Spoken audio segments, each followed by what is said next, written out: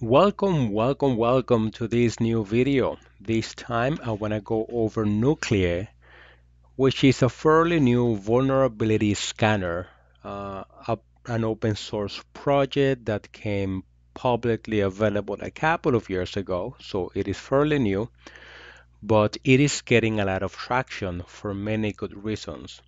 So I'm gonna do this in two videos. The first video is gonna be how to install it, and another video is gonna be how to use it. There are a couple of things you need to do to install Nuclei, and one of them is that it requires Go. In this case, I'm gonna be using my Ubuntu machine, so let me come over here. Uh, you could install this on Mac if you want, but I'm gonna be running this on Ubuntu. So let me come down here. This is the official page, and what it is that it is a vulnerability scanner that uses templates to perform the scan. It is actively supported at this moment, and there are, I believe, thousands of templates that you can use. And if you have that ability to create your own templates, you can do that too, and it is very customizable. So here it is the official GitHub page where you can get more information about it. So let's go ahead and do this. The first thing that you need to pay attention to, and again, I am using Ubuntu 2022.04 for this video. So if you're going to follow these instructions, make sure that you are running the same operating system. Again, it requires Go to run.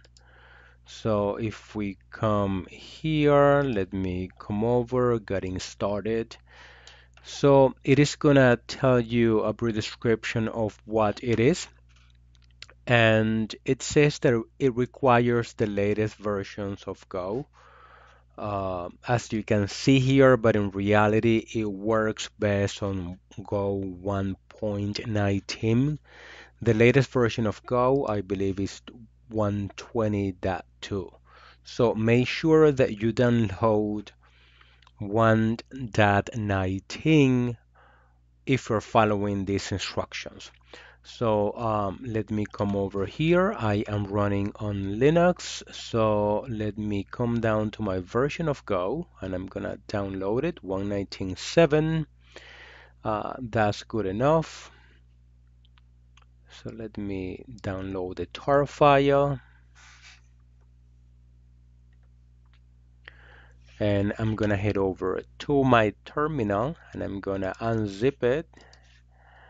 Where am I? Okay, so let me go to download, ls, and as you can see, my tar file is there.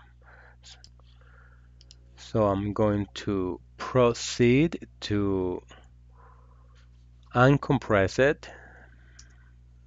So tar minus f, and then the file name, go that 119.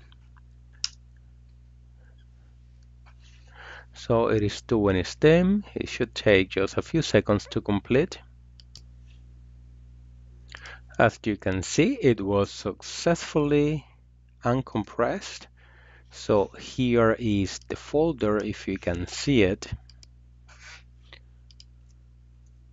Okay, so now we are going to proceed to move the folder to the user's local directory so it can be accessed from all locations once we update the path. So let's do sudo move. We're going to move the Go directory to user local directory. So we'll hit enter, and that should have moved the folder.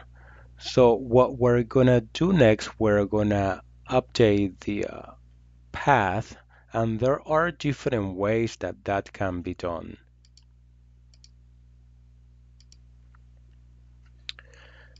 Now we're gonna proceed to edit the profile file. So let's do sudo nano, of course. If you want to use another editor, it's up to you. I like nano because I find it easier than the others. And we're going to add the variable to it. So I'm going to go all the way to the bottom, and I'm going to add, I'm not going to comment on that. I'm just going to add this directly.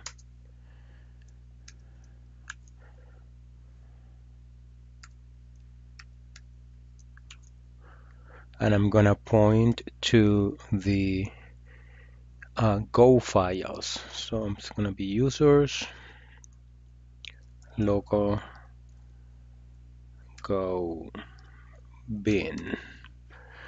Let me make sure that I have this right because I tend to mistype things. Path equals $ path column. Okay, so it looks good to me, so I'm gonna go ahead and save this.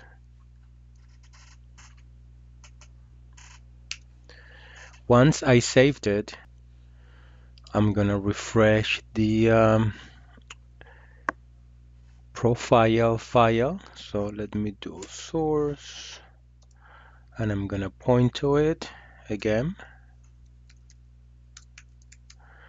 And let's test if this works by doing go version. And as you can see, we have Go 119.7. So with that being said, we're going to proceed to download and install Nuclei. So for that, let me go to the official GitHub repository. It gives you the installation right from here, so let me do that. Okay, this is to install Go. I believe it's this one right here. Okay, install project Nuclei. So let me come over, open my terminal, and paste this.